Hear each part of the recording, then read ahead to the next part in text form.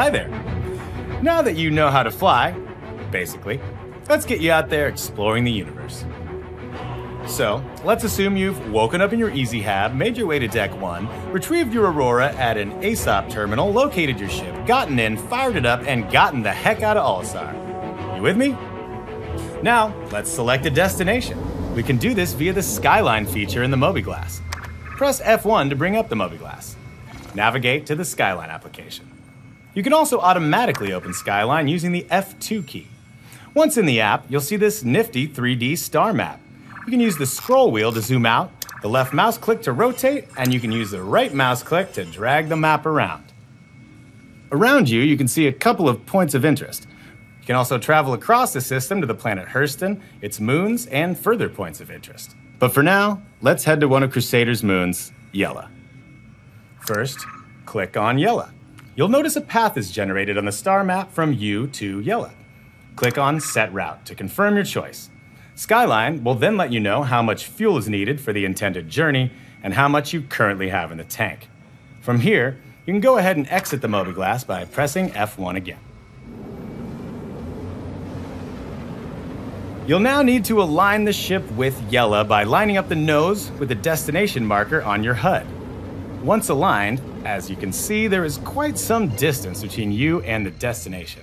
And given the speed you're currently traveling at, you won't make it there anytime soon. Don't worry though. The Aurora MR and most ships come equipped with a quantum drive. A quantum drive will let us cover the distance to Yela in a fraction of the time. To use it, stay aligned with Yela until calibration has reached 100%. But right now, you may be coming to the conclusion that some quantum drives take a bit of time to calibrate. And quantum travel itself also takes a while, depending on how far you're going. Luckily, you have your Mobiglass. QT is a great time to explore it. Peruse contracts, scan channels, tinker with your loadout, whatever. Oh, here we go. Once your drive is calibrated, press B to start spooling. To speed up this whole process a bit, you can start your spool while the drive is calibrating. Either way, once the drive is fully spooled, press and hold B for a short period of time. Once quantum travel is engaged, you can let go of the key. As you've probably noticed, space travel takes a while, even when using your quantum drive. Sit back, relax, enjoy the ride. There it is, Yela, Crusader's icy moon. You made it! But what if the area you want to visit is on the other side of the moon? Well, open your Mobiglass again and hop back into Skyline. Rotate the map using the left mouse button and find a point of interest on the far side of Yela. There, how about that mining station? Click on it. Click on Set Route. Close your Mobiglass with F1. Now, you're already familiar with the QT process, so let's speed it up this time around. Once calibrated, engage your quantum drive. Remember, that's B to spool, and then holding B again to engage, and you'll automatically swing around the moon to your destination. Pretty cool, right?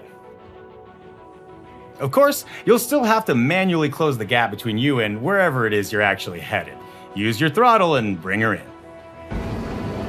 Now, to land, all you have to do is line yourself up with the moon's surface like so, make sure your landing gear is deployed, set your ship down nice and gentle.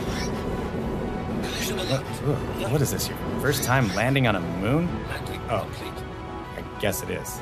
Never mind. To get out, use and hold the F key to exit your chair.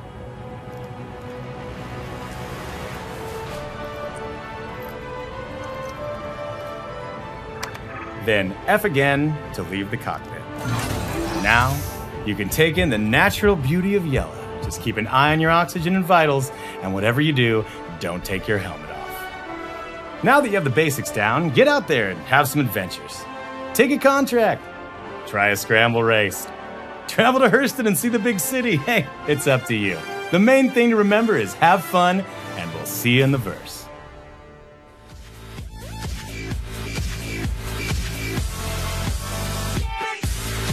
Like and share if you enjoy the video and think others might benefit from this, and of course subscribe and hit the notification button if you are new to the channel and want to be notified every time I post a video.